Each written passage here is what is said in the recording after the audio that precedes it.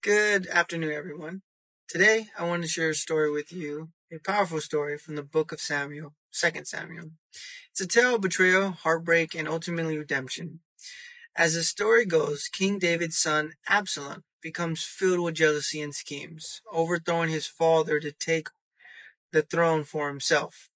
He spends years deceiving people and building a following until one day he's gathering an army and set out to conquer Jerusalem.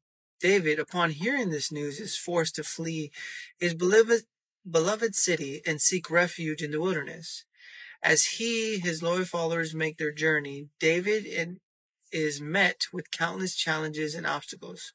But through it all, he remains steadfast and faithful and trusts in God's plan. Meanwhile, Absalom's rebellion continues to gain momentum, and even through David's heartbreak at the thought of his own son trying to kill him, he still prays for his safety. In the end, David's army is victorious, and Absalom is killed.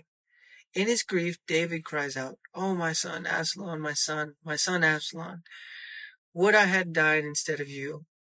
That would be every father's fear. And he didn't call this upon himself. But David could have spoke to his son after he was banished because he killed his brother and he was supposed to be put to death then.